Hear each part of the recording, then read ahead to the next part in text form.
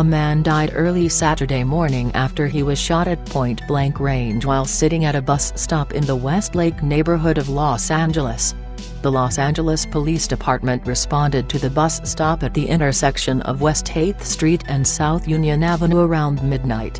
There they found a man believed to be between 25 and 30 years old who was slumped over on the bus bench.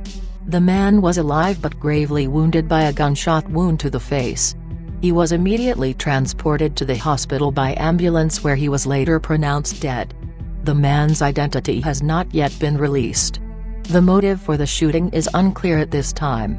Police are also working to determine if the victim was homeless.